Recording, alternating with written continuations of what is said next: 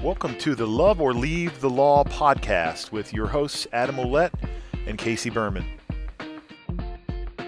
All right, welcome to the Love or Leave the Law podcast. This is Adam with my partner in crime, Casey Berman. Today, we've got a really cool guest. She has so much experience in so many things, and we're really excited to talk to her. She's a fellow HeartMath certified trainer. You also have a HeartMath teams, right? Don't you have something like that, Franca? HeartMath team. The activating heart of teams. Yes, you have a certification in that. Yes, I have a certification in that as well. Wow. Okay, so we've got the lady who's got so much information for us today. Let me give you a little bit of her bio. Her name is Dr. Franca Baroni, and she's an award-winning author, actress, intuitive trainer, and she practices immigration law. She holds a doctorate in public international law and the Master of Laws, and is admitted in New York, Washington State, and Switzerland. Wow. I think you're the first person I ever met is admitted in Switzerland. And so for over 20 years, she's assisted individuals to maximizing situational awareness for greater well-being. She's offered several CLE programs to inspire greater resilience and heart intelligence in lawyering and meditation. She's a HeartMath certified resilience trainer, and she shares valuable knowledge that has helped thousands of professionals in many sectors around the globe to effectively build resilience in the midst of crisis. Her organization, Public Heart, fosters conscious leadership, citizenry, and deepening and a simple understanding of governance and law and art through entertainment, training, mentoring, and interactive speaker events. She also was a contributor to the 2017 ABA publication, Lawyers Changemakers, which I've read and I have in my library. And she does a one-woman show, which we're going to talk a little bit about today, called Act in the Public Heart, A Lawyer's Journey. Tell us about that, Franca, to start. I'm so excited to hear about that. Okay. You want to know about my one-woman show? Yes, please. I decided actually in 2017, I decided to quit my full-time lawyer job. And my boss thought I was crazy because I said, I don't know why I'm quitting. But I just really listened to my heart. And just a few months later, I had the idea to actually, because I'm also an actress, to create a one-woman show. And I started writing and fortunately I'm a pretty inspired writer, so it comes through quickly. And so I created this one-woman show, which is about my journey of awakening as a lawyer, awakening into what I call the public heart. And so it's a very visceral show because I believe that theater it's a very effective tool for people to actually understand what heart is, right? Because we often approach information, especially as lawyers, through our head.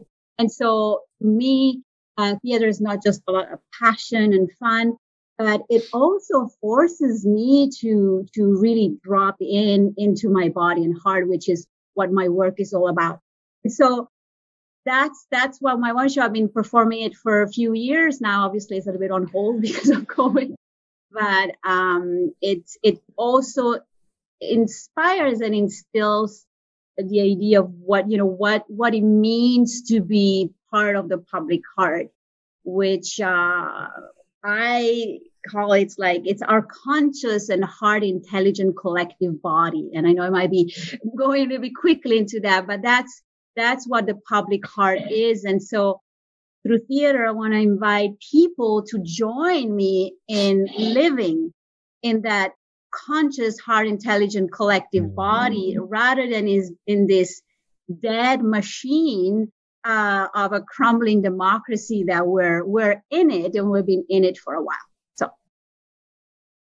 So tell us why you wanted to be a lawyer. So I wanted to be a lawyer for a very lame reason, because I couldn't make up my mind of what I wanted to do. And in Switzerland, where I'm from the Italian part of Switzerland. And studying law would really actually allow you to do anything you want and not just being a lawyer. And that was very fascinating to me. I always been a multidisciplinarian throughout school. I always loved to do a bunch of different things. And so that was very suitable. And then I didn't really even know what law was when I signed up for law. And in that, though, I obviously after I signed up, I developed this passion for it. And to me, it was really the desire of making a meaningful difference in the collective. And I felt as a lawyer, I could have a deeper impact.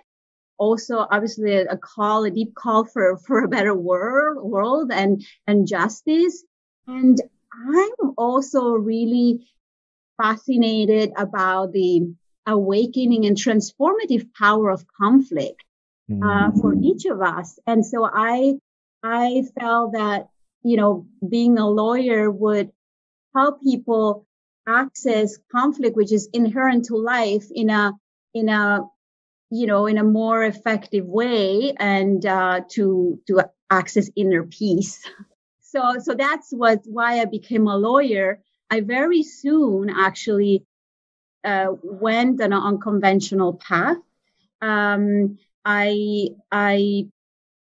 was early on finding every time that I was achieving my goal, right, a new degree, a new achievement, academic achievement, I still felt like a little bit of a sensation of incompleteness. There was something that was missing, and I didn't know about heart or anything, right? But so in time, I just know I could feel that hole in there, that no matter how many degrees I had, there was something that even in the legal system felt deeply unsatisfying. And so I went into that quest, and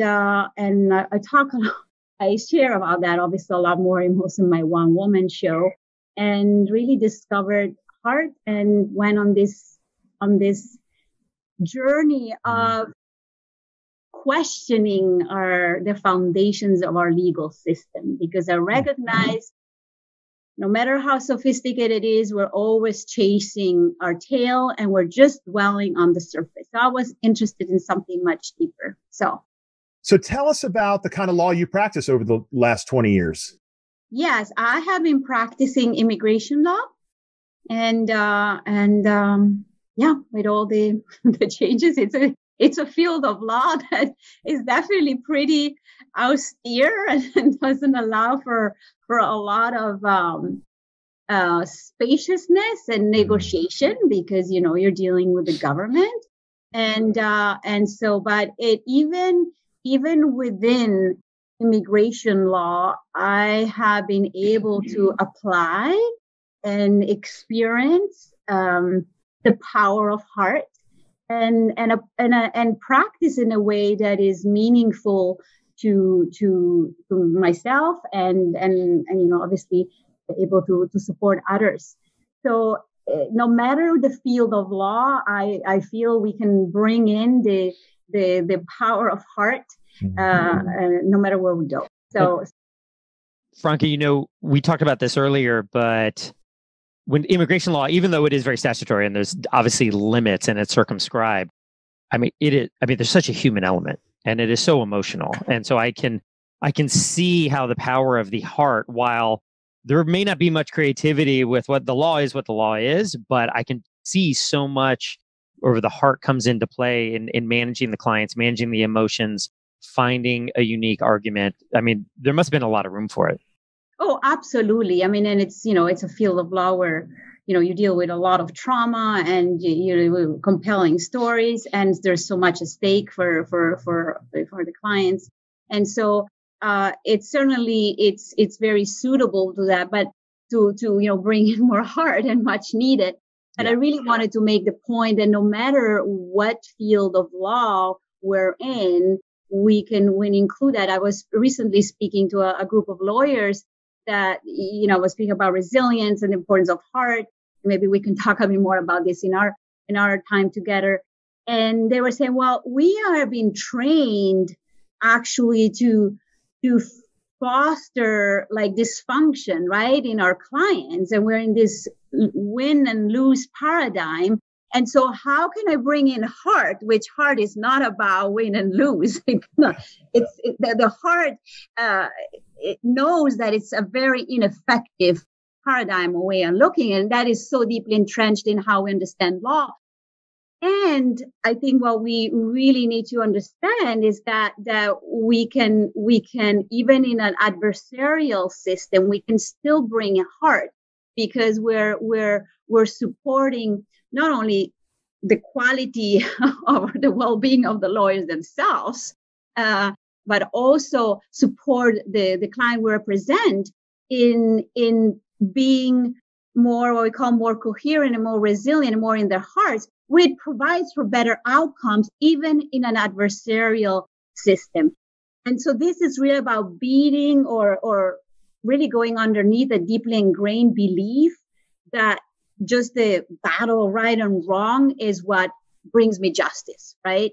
And that's what the big gift of learning what heart really is. And it's not this fluffy romantic comedy or, softness feeling. There's so much resistance among lawyers to even the F word, right? It's the feeling word. It's like, don't bring up the feeling word. And, but it's so essential it has so many ripple effects. And as you guys know so well, there's so many lawyers that move out of their profession. There's a lot of mental health issues. There's a lot of discontent in the profession because we're being asked to do something that is not natural to our body.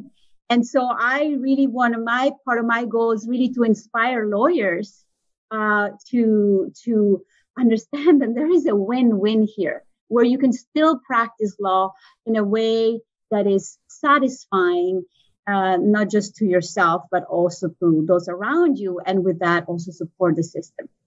So, Franca, we're both certified trainers with HeartMath. Tell us more about resilience and coherence and what it's done for you as a lawyer. Yes. I mean, I loved HeartMath. I discovered it I became a trainer in 2017, which is actually fairly late in my journey. I think I've naturally discovered the heart on my own and all they can do. And even actually wrote a book that we could talk about later, which is all based on heart wisdom, way before I found out about HeartMath. What I love about HeartMath is that they have researched what the heart does physiologically.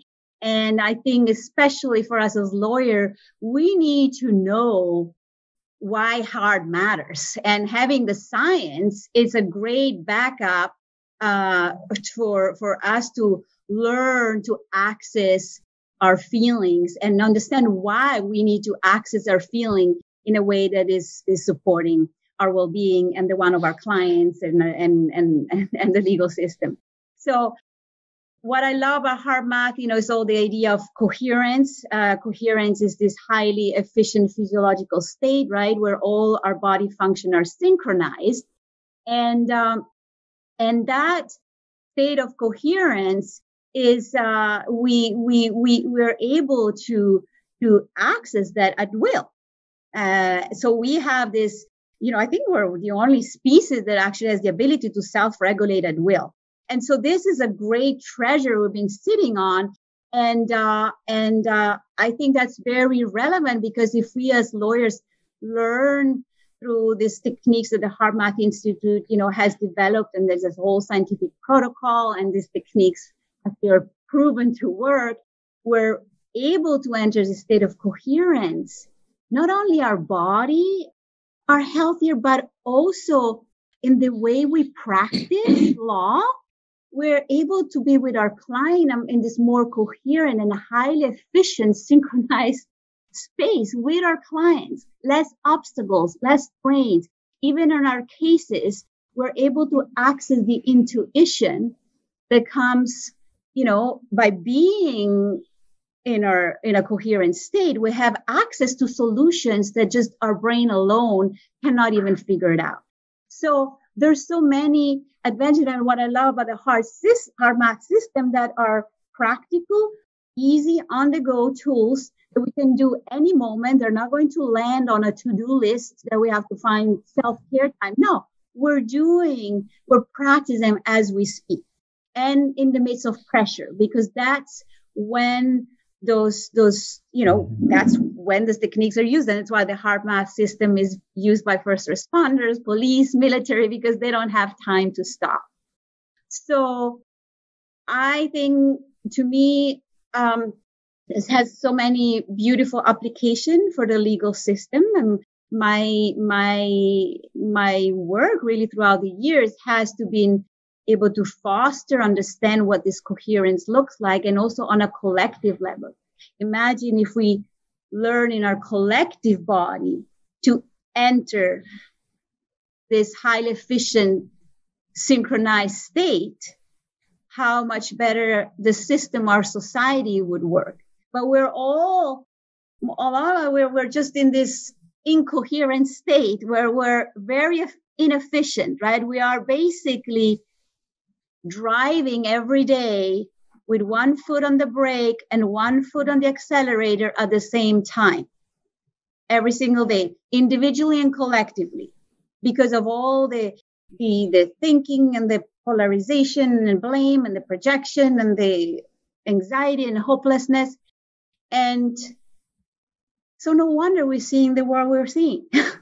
But there's an easy answer. And this is what I love about what I do, what you guys are doing, what we're up to, is to share that there's really easy tools to bring us back into balance. It's not this great philosophical model that we have to hire tons of committees to figure out the strategy, right? Because there's so much money gets spent in strategies and this model and that model.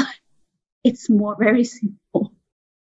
Yeah. And for me, years ago, when I found the HeartMath book by Doc Childre, and I read it probably in 2007, and I was going through a split of my law firm. My law partner and I of 10 years were going through a split. The real estate market had tanked.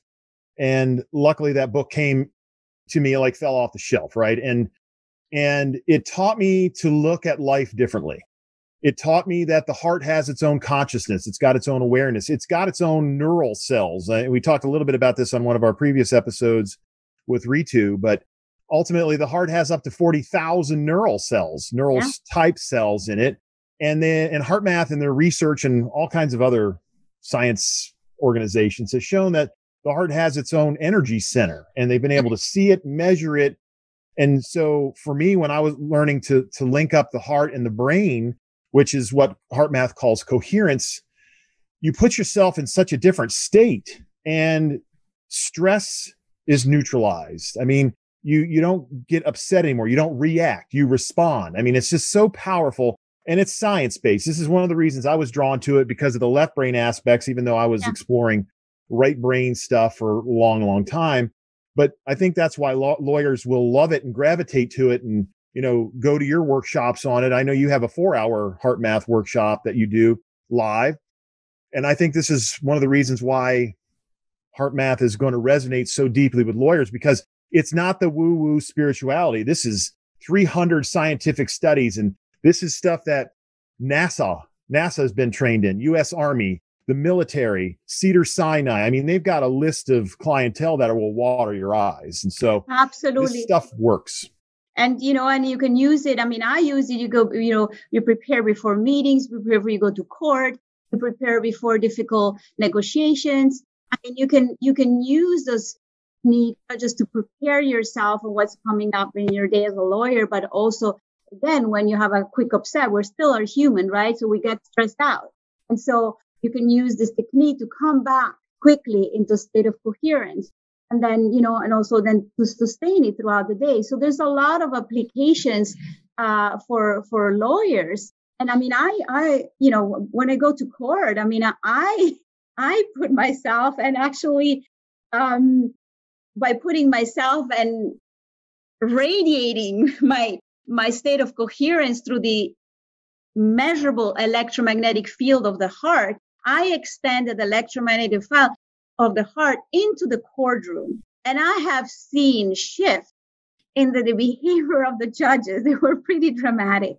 So I've been often able to really obtain some good results, and even with immigration officers that those interviews can be really challenging. And I come in, I practice the tools in advance, I practice them while in the meeting, and it also, you deal with less problems. And I hear colleagues, they're always complaining about, oh, and they did that and the time and all these issues they're having. And I don't even experience them as much anymore. And I always say, HeartMath and, all the other things I offer, it's not about changing what we're doing, advocating for our clients and, everything we need to do as lawyers, but we're changing the how we're doing.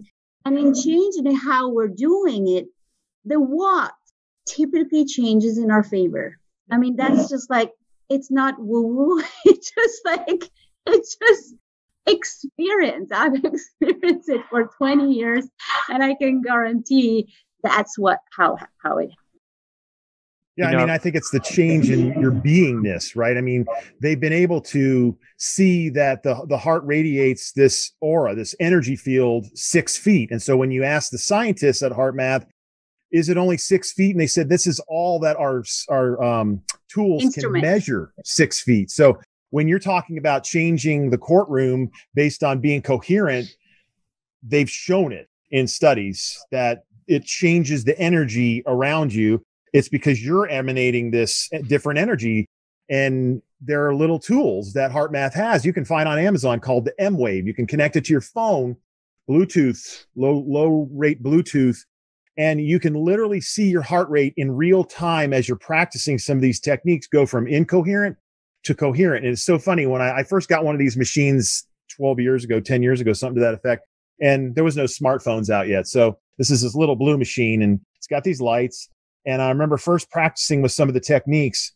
And when you're in red, you're not coherent. And so I was getting myself to blue, which is right. You're right there. You're right on the verge. You're in coherence. And then green, you're there. You're in coherence. There's varying levels of coherence. And it's so funny. When I was staying in the technique and in the breathing technique and the coherent pattern, it would stay green. But as soon as my mind wandered, boom, it would drop into red, like instantaneous. So this is something you can have one of these M-Waves. We'll put a link down below. You can have an M-Wave, practice some of the techniques and see real time if you're coherent or not. And part of, Franca, what you were saying is so powerful. When you're in that coherent state, you learn how to stay in that state. And as you practice with it, and there's so much power in that state. I mean, when you're in a coherent state, your whole being is different, right? And so you're changing the courtroom, but also the people around you. And not to say that, if you're in coherence, you're going to win all your arguments in court case, right?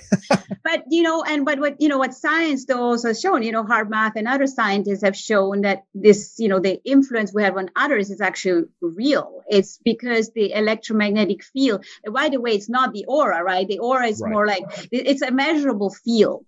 And this field actually, a coherent field, will have an impact on the field and the nervous system of those around us. So they have actually measured that our state of coherence supports those around us to enter also a state of coherence without even opening our mouth. We don't have to say anything. And this is why I also see a lot of application in my passion for us as citizens to enter a state of coherence, because there's so much talk about different belief system, right? Yeah. Different version of what reality is, which is such a amplification of our dysfunctional brain.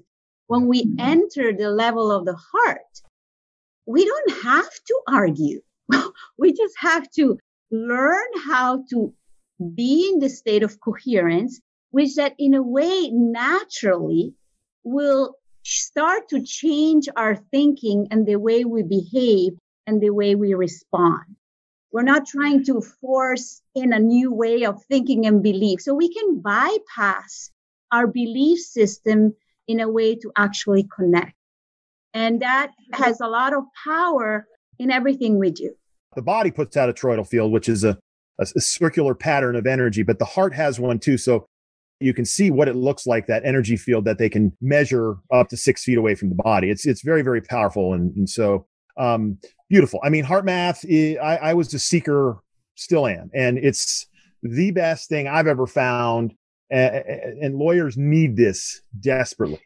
The point you made about having a foot on the accelerator and one on the brake, and that's great imagery that you have there. And I would just last week I was dealing with 2 steps forward, 1.9 steps back, and I just being in this middle state, and so many of us are there, whether we're lawyers or doing something else, or whether it's in our personal life, or whether it's our country on a political level or whatever. And I really like that imagery and the fact that HeartMath and what you can do here.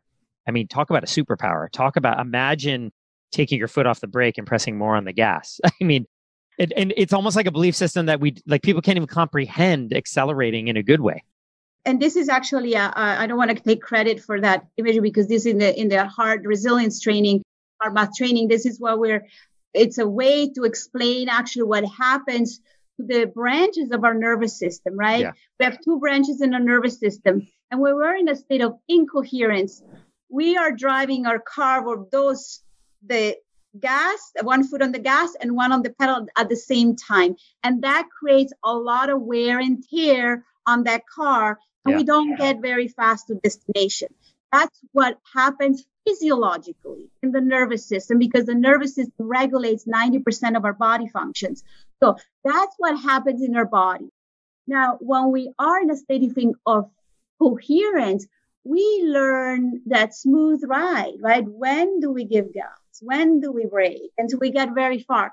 And this is same thing collectively. That's where we are, right? So yes, I think it's a powerful imagery. That's a good reminder for us to, okay, is that what I really want to do to myself right now? I had the foot on the pedal and the gas for 10 years, and I got sick many, many times. Migraine headaches, adrenal exhaustion, all of these things. And we wonder why at the end of the day, when we're lawyers, and sometimes our days are 10, 12, 15 hours like mine used to be back in the day, why we get so tired. But resilience really is keeping that battery charged, and it doesn't wear down. So the beginning of the day, you have as much energy as you do at the end of the day. And so, I used to get to the point where when I was resilient and and I do still practice this, but newly practicing it, I would sit there at 6 o'clock and say, I have to stop working because I'm done for the day, even though I wasn't tired or exhausted like I used to be. And it was really sad. I would wake up in the mornings and I was as tired as I was when I went to bed, not after HeartMath, right? Not after the techniques and the various tools that we teach. I do, when I work also, coach clients and notable difference in the quality of sleep. I mean, that also, it's a typical example when we are, in a incoherent state, we create all those stress hormones that remain in our system for many hours and then impact our sleep. So there's improvements on the sleep. Yes. And there are improvements on the quality of living. I mean, I have experienced, I'm over 50 and I have made I'm on my one-woman show. I'm tumbling on the stage and I'm so dynamic and full of life. And it's like, how do you do that? And so it is really, I think it's really tapping into a fountain of youth of the ability of remain vital. And you were saying about the batteries, right? The beauty about the HeartMath techniques is not that we just learn to fill the batteries, but we're actually also learning to increase the size of our batteries. There you go. And so we're not ever limited to the amount of energy we have been born with. No life experience, no trauma, no level of burnout or nothing that I've gone through a severe adrenal burnout also years ago. And so I know firsthand why, that doing these techniques, and obviously I don't credit everything to HeartMath. I have I have a bunch of other tools that I do and inner resources that I really do know that we can really recover and move beyond whatever we experience. And you're right, Adam. Burnout is a real thing for a lot of lawyers, and it also in my field of immigration law. secondary PTSD. I mean, there's so much of that. And so these tools, and in the days we're in, are essential. And that's the beauty of the HeartMath system, that it's easy, it's practical, and easy to be integrated in our daily life, because our nervous system are bombarded more and more with learning the self-regulation. We're learning to make a new inner pause that allows us to make a new choice. And I think in the times we're in, that self-awareness, that ability to choose, and activating that ability to choose, rather than being these robots and go with the masses, wherever the masses shout, you just go with it. To be able to unplug from that and stop and say, okay, I'm going to make a new choice right now. It's going to be more and more essential. Because a lot of what we're seeing today is a result of I just talked to this about in my book, we have really delegated our power. And with that, we have delegated the power, we have disconnected from the sophisticated technology present in our body, in our physiology, that opens up whole new worlds for all of us. And we have really forgotten how much power we actually have in influencing and crafting the world around us. And that's where that, from my website, I talk about turning leadership from the inside out. It's time to step up into our leadership, and resilience training will certainly help with that, and waking up to how to do that, and really realizing how much responsibility we have in using what we're being given. Because if we're not using those inner resources, they will go dormant. They will atrophy in time. And we're already seeing that to a big degree. So this is really the time to wake up to the brilliant power inherent in our physiology. Well, as they say, if you don't use it, you lose it. It's exactly the same with those tools and techniques. So let's. You said it beautifully, but I want to talk about your book on governance. Tell us about that, and who should read it and what it's about.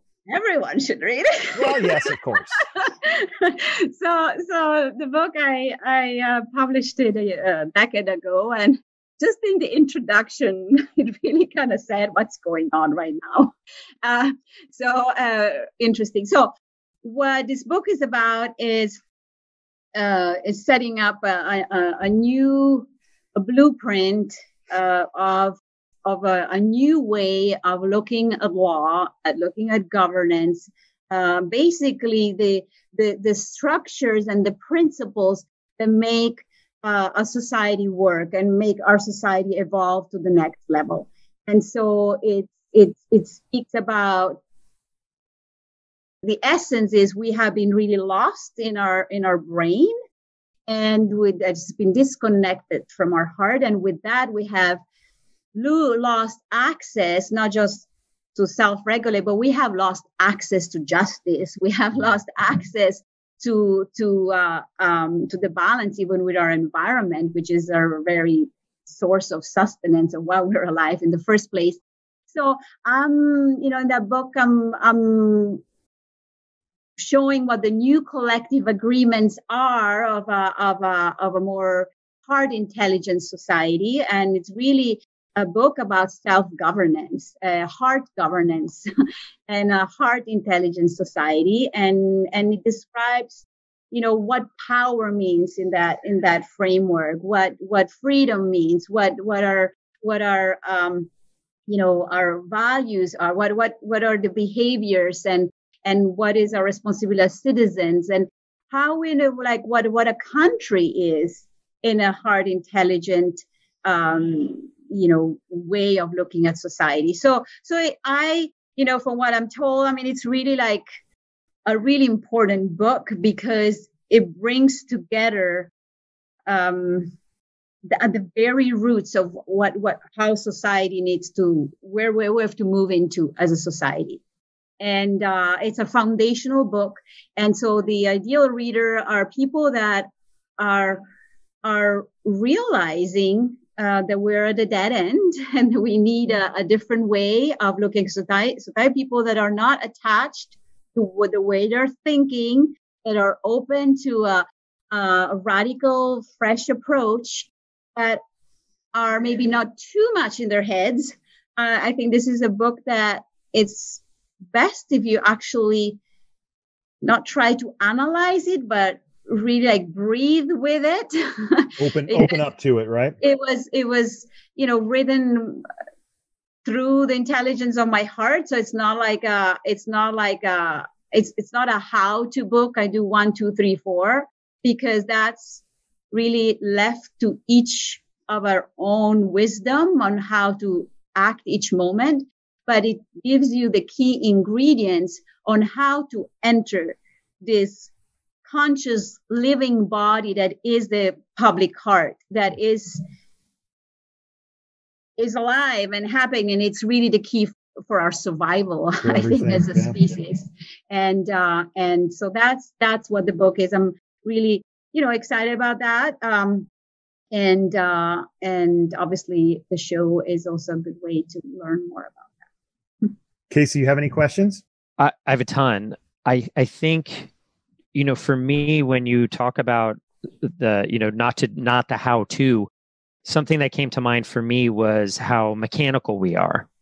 And whether we want to learn to do something new, or whether play guitar, or whether, and so there's definitely form, and there are definitely best practices and things that you need to do. But I've fallen in this trap a lot where, as I'm trying to learn something, I think I'm fully focused on the mechanical. Just, hey, teacher, tell me, where do I put my fingers, right? How do I do this? And that's definitely part of it. But I like how your book and what you stressed here is understanding what's inside. And I think many people, particularly attorneys, but I think many people in general will say, okay, great. Now, what advice is that to look inside? But we really have it inside of us, and meditating, or doing like the HeartMath, do it like you did before the show that we started. I just think pausing and doing everything that we're talking about here, you just trust. You trust in the silence. You trust in your heart. You trust in it coming to you. So for everyone listening, there's definitely a mechanical part to it. There definitely is a how-to, sure. But I really, really like, Franca, how your book is stressing that that's not 100% of the picture, but rather you sort of fill in the how-to steps with everything that's personal to us. So. And, in the how-to, in a way, I mean, a lot of the HeartMath system, those techniques, those trainings, are certainly a way of the how to move into the consciousness of the public heart. And so there is a how to, but it's really, that's part we've been trapped into, that the idea that it's on doing, that where our solutions come, but we enter a state of being, we can access solutions that are really not available when we're trapped in our head. And because in this paradigm of the head, we typically create solutions that create even more problems, right? So in the space of the heart, which is foreign for, I don't know what it's like, heart. It's like, so that's where it takes courage. It takes a lot of courage of letting go of what we think we know. And that is really a key ingredient. Yeah. Because our brain is always, because all it does is our brain is really a computer that looking for familiar data. Right. Our brain is always looking for what I already know. And now we have this gigantic brain in our internet and Google and all that, right? What we have to learn is to really surrender to that craving, that addiction to knowing, and really being that fresh mindset. Yeah. And I invite for anyone that wants to do the trainings with me, I offer resilience training and coaching and all, anything that I offer. My invitation come in with a genuinely fresh mindset, because that is actually what allows you to tap into the power of the heart. And the word you said there, courage is huge. I heard a quote which said, your life expands or contracts in relation to the amount of courage you have. And it is a step. It's a threshold step there. And someone I work with in an attorney coaching, he wrote this to me just a few days ago about how once he had the courage to reach out for jobs and do things are just falling into place. For example, on LinkedIn, he's looking to leave the law. On LinkedIn, LinkedIn messaged a COO, a C-suite of a company with a cold message. They don't know each other. She got back to him a few hours later, said, I can't do an informational interview this week, but I can do it next week. By the way, here's my talent acquisition person. They have a call, I think Monday, for 15 minutes. Totally cold. And it's just this level of courage. So, we've talked a lot about courage and heart, and I just want everyone to realize, and Franca, you probably have a ton of examples. There are real life examples, like you mentioned in court, where this works. It works. Absolutely. Yeah. And courage, right, has the word heart in it. So that's and it's really relinquishing control. And then we can let life self-organize. And that's all it is for us to get out of the way. And I heard, to go back and this, I would talk for hours, but getting out of the way, I've always tried to understand what that is. And getting out of the way, I read somewhere, was thinking conflicting thoughts and getting, multiple exclusive, pedal on the gas, pedal on the accelerator, right? And when I heard that phrase, I finally understood what that term getting out of the way is I'm thinking these mutually exclusive thoughts, which is, like you just said earlier, the imagery of having your foot on both pedals. So it's you connect the dots that way, and it just opens up for you. Perfect. So Franca can be found at publicheart.org. We'll put it on the screen. We'll put it down below. Franca, thank you for being here. Thank you for sharing with the audience how to live from the heart, how to practice from the heart. Reach out to Franca. We're going to put her email down there as well, publicheart11@gmail. If you have any interest in working with her, she does HeartMath workshops, live ones. I'm looking forward to seeing her one-woman show. I'm not sure if you're going to do it on Zoom or not. I couldn't remember. I didn't hear you when you talked before the show, if you're going to do it on Zoom. Are you going to do that on Zoom or no? I'm going to do I'm going to do a part of it on Zoom. Yeah. Man, I'm so excited to see that. But thank you for the work you do in the world. Thank you for being here with us and sharing your knowledge. We really appreciate it. Well, the appreciation goes both ways. Thank you for all you're doing for the field and for who you are and for inviting me today. Thank you. All right, everybody. We appreciate your time and we hope you learned something. If you got any questions for Franca or us, feel free to email any of us. We're here to help, and have yourself a great day.